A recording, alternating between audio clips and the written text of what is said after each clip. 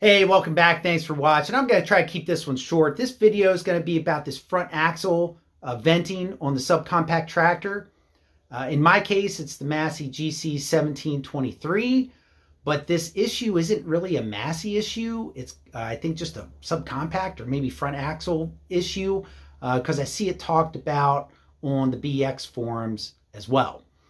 So let's jump right in. In the prior video, I talked about the rear end being vented. I'll put a link to that video right here, and the cap is vented. That's no change there. The front axle is a different story.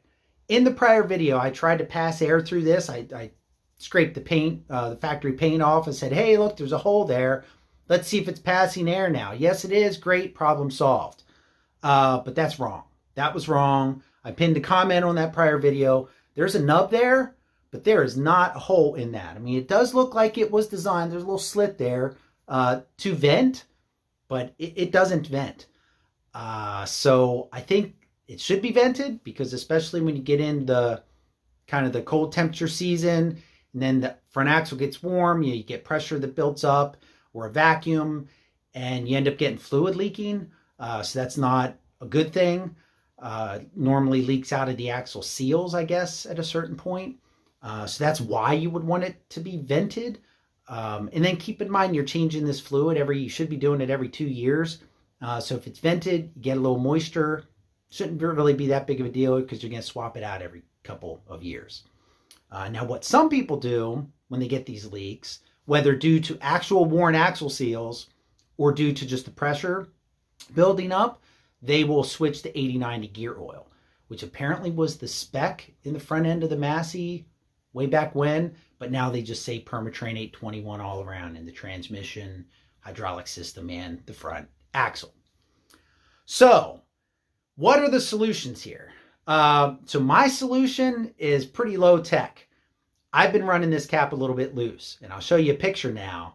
The result of that is I have had a little bit of kind of spillage out of the cap when I've been running. Of course, I'm not running it loose if it's wet outside or snow outside. I haven't hit snow yet, but I wouldn't run it in that case. I've also been cracking it, if I remember, after I finish running. I'll just crack it, let the pressure out. I'll crack it before I start it up, see if any pressure is built up. It's normally only a little, I don't know if it's a pressure or if it's actually sucking vacuum in after I get off the tractor. I guess it's pressure because of the heat. So that's what I've been doing, running it loose. Some other guys have drilled holes in these to vent them, because there is a slit here again. So this should, if you drill a hole through there, it should end up venting.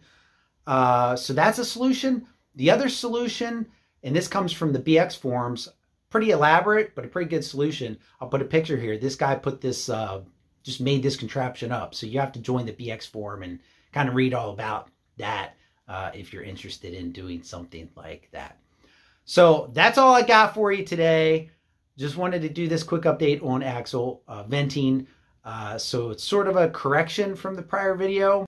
And the last thing I want to do is have misinformation out there if it's something I can easily correct. So if you have any questions about this video, the venting of the front axle, the prior video, post them in the comments. I'll respond to as many as I can. So thanks everyone for watching. I'll catch you on the next one.